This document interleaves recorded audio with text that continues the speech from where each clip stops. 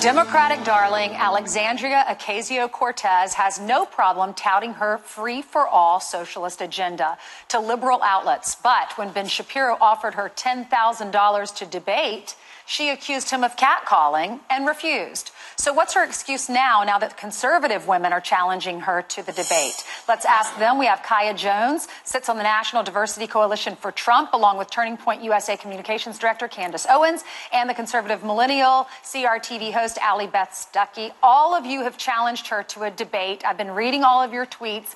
She has not, I don't think, responded. I want to go around the square here and ask. And Candace, I'll start with you because you were offering her $100,000 to a charity of her choice, thanks to people who have contributed to Turning Point USA. Did you ever hear from her?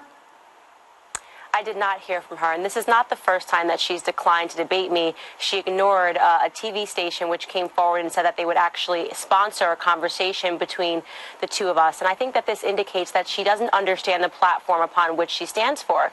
It would make sense for her to want to come forward and defend her ideas, but of course, her ideas do not make sense beyond on the paper, the utopian concepts that she preaches.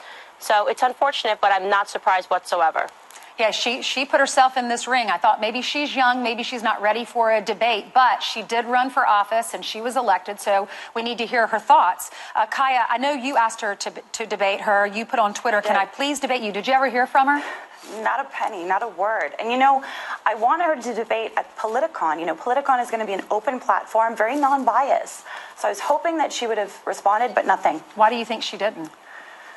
I think she's scared to debate. I think that's the thing. The socialistic platform of the regime that she's thinking to bring into the American platform is just, I don't think she knows what she really is going to debate about. I think she's confused even. Some of the things she has said, she's not even sure about Nancy Pelosi, which is part of her team. Allie Beth, you did that mock video over and you were hit for it. Why don't you think she's responding to you? Exactly. Well, first of all, let's make something clear. She didn't deny Ben Shapiro's offer to debate based on sexism. She did it based on fear. And the ironic thing is that when I released that satirical interview just a couple weeks ago, she responded by accusing Republicans of being scared of her.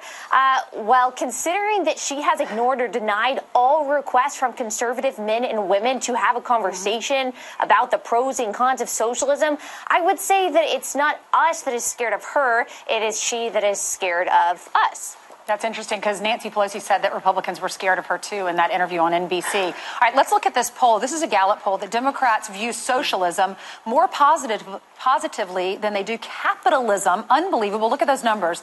57% of the Democrats that were polled, they said they liked socialism. 47% said they liked capitalism. Those numbers have changed. In 2016, more Dems liked the idea of capitalism than socialism. It's changed by 9 points. Why this change? Is it because of people like Alexandria Ocasio-Cortez?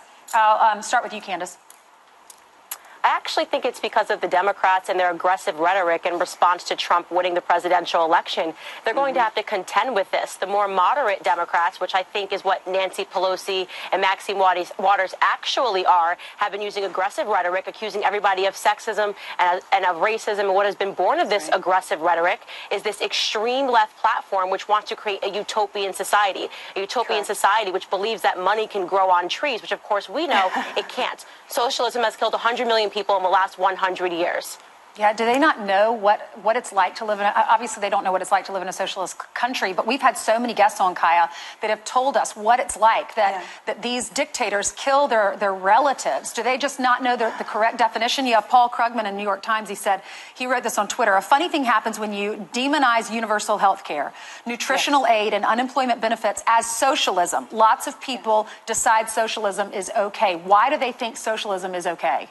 I think they think it's okay because they look at Canada and they see it works for there. Canada has GST, PST tax. This is how they can fund all of their money growing on trees ideas, but it's not free. With every dime you spend in Canada, you're actually paying for all of those things. Lest we forget, these ideas of socialism is very anti what the foundation of America is about and very anti the platform that President Trump ran on. Their sole goal is to get rid of our military, get rid of our police, and they're feeding rhetoric to the American people, fueling an internal war, which is very scary. Allie Beth, I'll give you the last word. Yeah, I think that Nancy Pelosi and Democratic leadership are unfortunately going to have to get on board with socialism. This is no longer the party of the working man as it used to be maybe a few decades ago. It's the party of free stuff, and they're going to have to get on that train or they're going to get voted out. Okay, well, if Alexandria is watching, I invite her to come on Fox News and we'll have a debate. She can choose one of you or all three of you.